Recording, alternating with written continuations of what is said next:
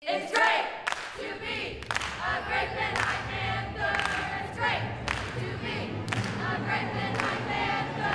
It's great to be a great Midnight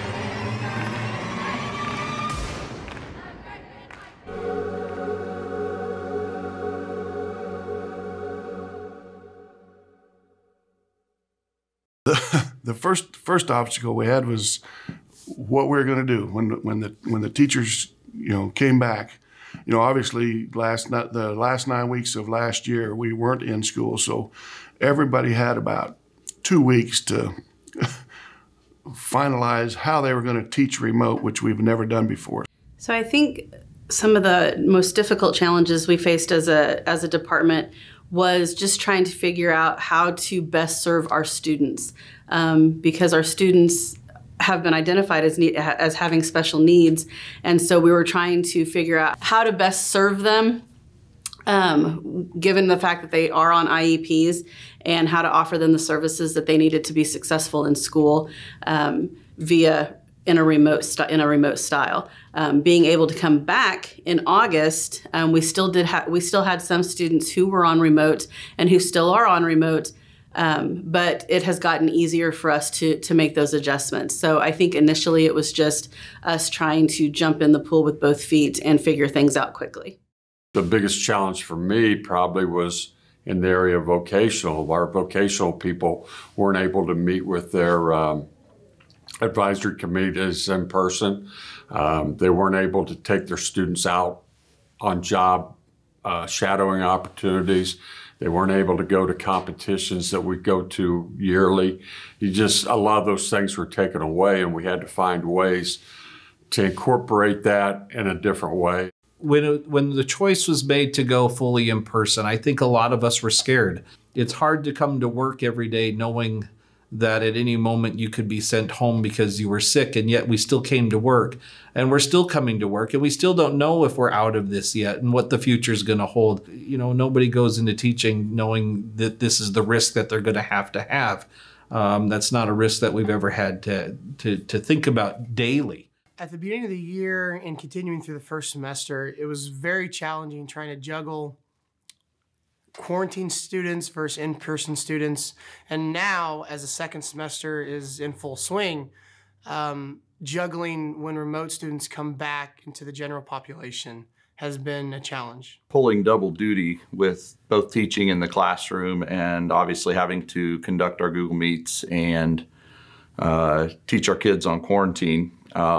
When students have gotten back from quarantine, we've noticed difficulty getting them to respond to what they need to do and what's due for them. With wearing masks, it's very difficult to help students with the articulation that is necessary for learning a new language. Learning a new language and new sounds is dependent upon articulation of the mouth and tongue.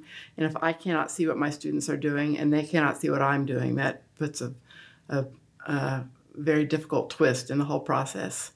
Some of our cooperative learning strategies, cultural activities with food, and hands-on games that we use to learn and rehearse vocabulary have gone by the wayside with COVID. Oh my gosh, at this point I'd say we have to be ready for anything. We are looking at teaching students in multiple formats. We've had to adapt to not having some of our learning strategies, such as Kagan strategies, small group work. We've had to find new ways to teach and to make it accessible for students, no matter what. Probably the biggest challenge we have had is the adoption of our new textbooks. And that has just been a lot of extra work for us on top of all the stuff for COVID. The time constraints has also been something we've faced with cleaning desks, door duty, temperature checks. I guess probably the first thing that changed was just how we were going to deal with all of the kids that were remote versus how we were going to deal with the kids that were here. Because the social emotional learning piece and also just how we're going to counsel students does not look the same for the kids that are here versus the kids that are at home. We all came into this having no idea what it was going to look like. We were scared of what it was going to look like for us to teach, that we weren't going to be able to connect with our students. What were we going to do as they came in and out of the classrooms? And nobody had any real guidance as to what was going on. Our CT programs are very hands-on. Almost every department or every group has the specific tools that need to be shared, kitchens that have to be shared, supplies, cameras, whatever they are, and to come back under, very strict guidelines of what we can do and how we can be together, really put for some tough challenges before us.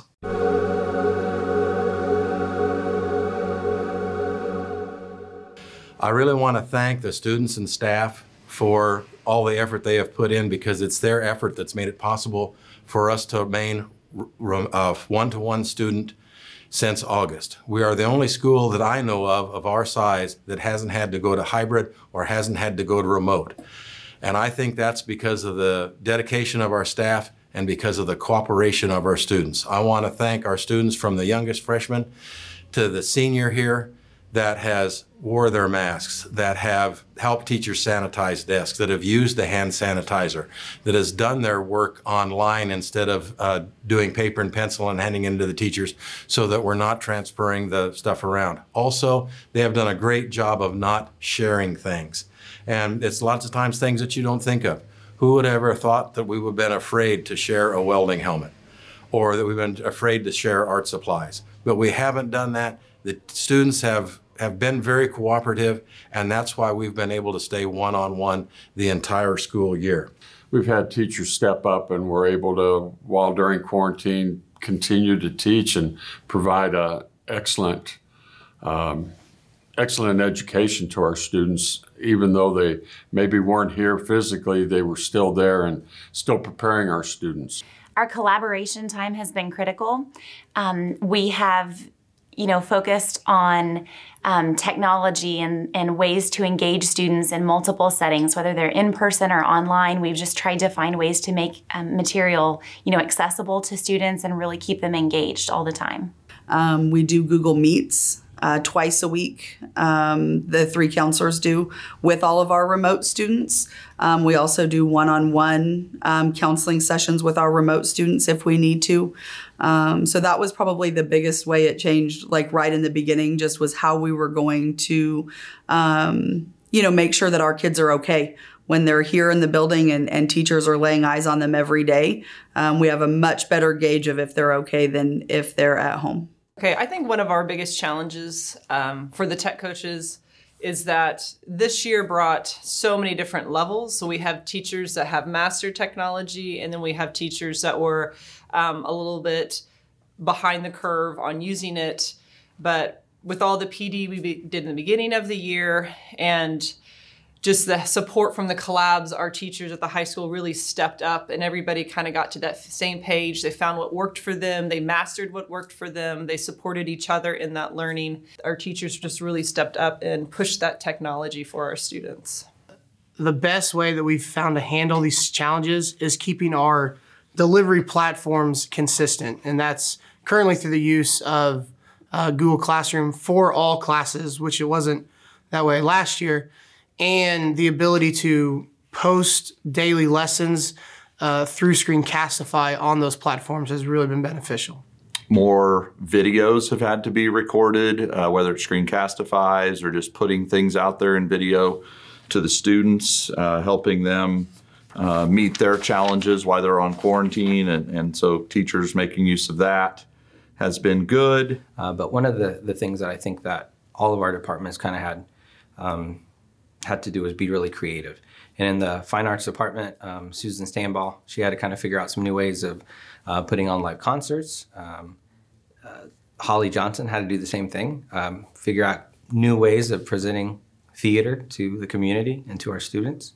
And in ours, we really focused on trying to get supplies that were for use for the individual kids so that they would have something to take home with them if we did have to go remote. And so for some of the remote learners, they didn't have to focus on that necessarily, but for those kids that were quarantined, it was really important for us to have supplies for them. I think one of the changes, I think it was a great change, is our door duties, where we meet the kids every day at one of the entrances that we have open. We have multiple entrances here at the high school, and we covered 5, 6 of those areas, and what I found through that process, it wasn't so much about making sure they had a mask and an ID on. It was an opportunity to talk to our kids the first thing out of the morning, put a smile on their face, ask them how their day was going, if a child had done something really good, like our wrestlers, winning the state championship. They come in the door and that's the first thing they heard was congratulations. And I felt that was probably the biggest thing that we did to get our students back in the flow of education, back in the flow of school, putting a face with a name, faces they don't normally see, both ways, teacher and student, and developing relationships, because during this time, relationships took a hit. Let's be honest, they took a hit, and we had to come back and redevelop a lot of relationships, and it provided an opportunity to do that. So I think that was the biggest change, and one that I would like to see continue. But I think the biggest thing that we did was everything that our teachers did, everything that our custodians did, everything that our lunch ladies, everything that our administrators did, but especially our teachers, everything they did was geared towards what is best for our students. Wearing the mask, the teachers take temperature checks every morning. We don't catch a lot of kids that have COVID, but we have caught kids that we've sent home with strep or with bronchitis, and that is also just as important so that we're not spreading that around. The teachers take the temp checks, they greet the kids, they make sure the kids have their masks on and that they're wearing them. Also, the teachers sanitize their desks after every class. The custodians have done a great job of cleaning the bathrooms and the drinking fountains. We have shut the drinking fountains off and only water bottles can be used. And we're not sharing bottles, of course, and so that's helped us a great deal. Mr. Wetzel came up with 5 lunches instead of 3, so we could move them in, disinfect the lunchroom, move them to another area, and always keep it running smoothly. And it's probably been the smoothest lunch time that we've had in our last 10 years. So it did create some new challenges, but it also gave us some opportunities to reach out in different ways, but it was always with the student in mind. And I just think our teachers have done, they only have the 1 hour of plan time a day and then 1 hour of clab time, and they had to put everything aside to make sure that they're teaching the kids that are not in school, because we had about 100 of them that were in remote. We had countless number of hours that our teachers had to spend not only planning for the day, the hour, but planning for how they were going to use the technology to get to the student outside as well as inside, and still disinfect the rooms, and still ensure that they're at the front doors, ensure that they're prepared for tomorrow, ensure that the technology that they have works for everything, and on top of that, doing the normal things. So it was very, very challenging for our teachers to put the students first and foremost. I think that, again, we're able to adapt to anything instead of just this monumental change and thinking, oh my gosh, okay, well now what am I gonna do today? We're ready to go. We're just, surprises, I guess, are kind of out the window. We're not surprised by much, and we're just able to adapt and overcome.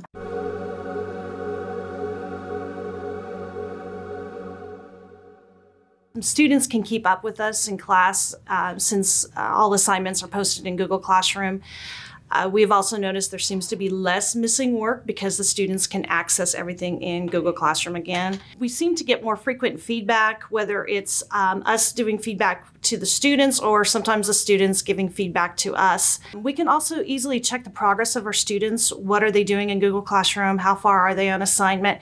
So obviously Google Classroom has been a big impact on what we feel has helped us this year. We have been able to take kids who have missed 2 to 3 weeks of school for surgery and keep them daily engaged, whether that's through Google Meets, online discussion boards, whether that's Flipgrid, and other online services like that.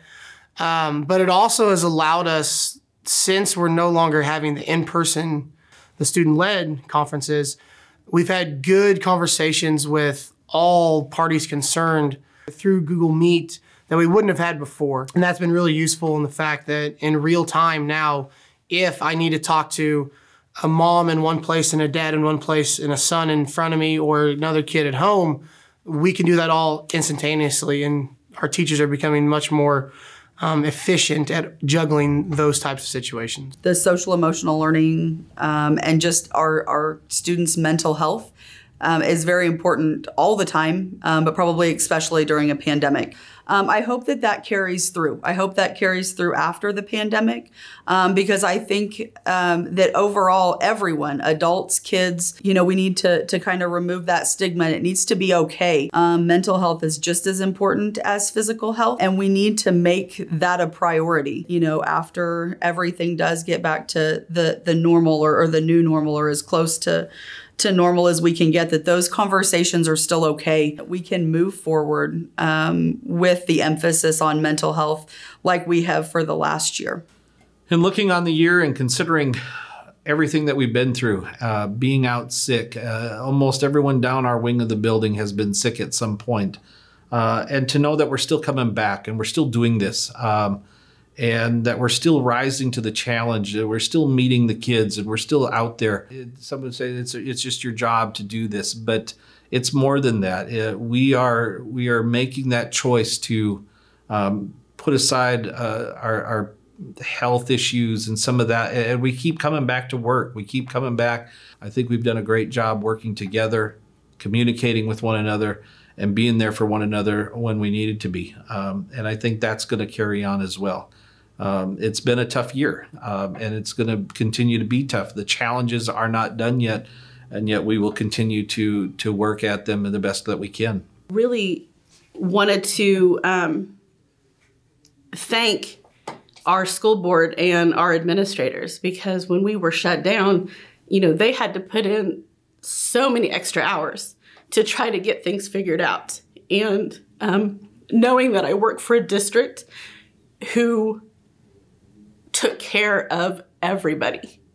They pulled together, they figured out how to take care of our classified staff. They figured out how to take care of our kids and how to take care of us in the best way that they could, given a circumstance that we had never experienced before. And I think collectively as a building, I think we rocked it. I mean, there in no other term, we just rocked it. We were handed something that nobody ever thought, I never thought in my years of being a teacher that I would ever have to experience anything like this. And I think moving forward, it's only made us a better building and a better district and a better community. I think we've seen a lot of parents who in the past may have had kind of a negative view of schools. I think they've really maybe kind of changed their minds and seen that teachers and staff and administrators really do care about the students that we serve every single day. Because it absolutely broke our hearts when we couldn't be here. It wasn't like we were caught off guard about helping kids. And that's the one thing I want our school board and our superintendent and our community to understand is that our teachers weren't caught off guard about helping kids. They've been doing this for years, and they just had to do it a different way. It wasn't like we all of a sudden flipped a switch and said, oh boy, we better start helping kids. They've been doing it this way, and they've been doing it the right way for so many years that needs to be noticed also. It wasn't like, oh, we have a crisis, now we have a virus, and so our teachers now all of a sudden decide to care for kids. That is not the case. They just went a different way about doing it because they've always reached our kids, and we're so thankful for that. It's great to be a Great Bend High Panther. It's great to be a Great Bend High Panther. It's great to be a Great Bend High Panther. It's great to be a Great Bend High Panther. It's great to be a Great Bend High Panther. It is great to be a Great Bend High Panther. It's great.